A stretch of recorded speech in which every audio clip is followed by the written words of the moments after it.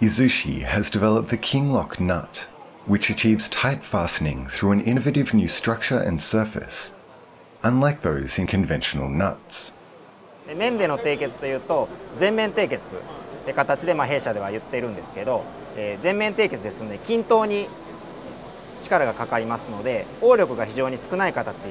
を取れることができます。応力が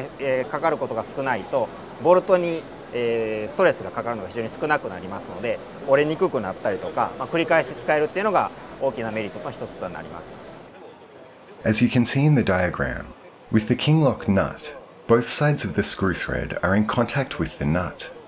This increases the attachment force, ensuring that the fastening is tight. Also, the Kinglock Nut doesn't loosen at all, even in a vibration test lasting 17 minutes. Izushi have verified that result by measuring the return torque after the test. 普通ナットですと大体戻しトルクが42ニュートンで締めたとしても30ニュートンぐらいで、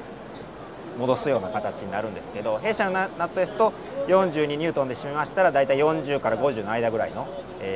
戻しトルクで戻すような形になりますんで、それくらい締め付けのトルクがしっかりかかっているっていうのが、データでも分かると思います。The self-tightening effect of the Kinglock Nut makes it suitable for use in all applications where loosening must be prevented, including machine tool spindles and ball screws, automatic doors, and injection motor support bearings.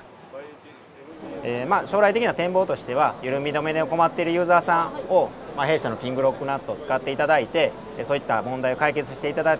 てより良い製品を送り出していけたらなというふうには